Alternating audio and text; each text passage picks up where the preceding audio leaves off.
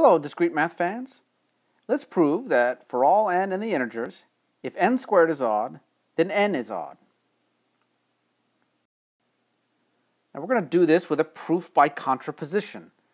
So we're going to suppose the negation of this conclusion. So we suppose that n is even. Alright, so what does that mean? It means that n is equal to 2k for some integer k. Now let's see if we can prove that n squared is even.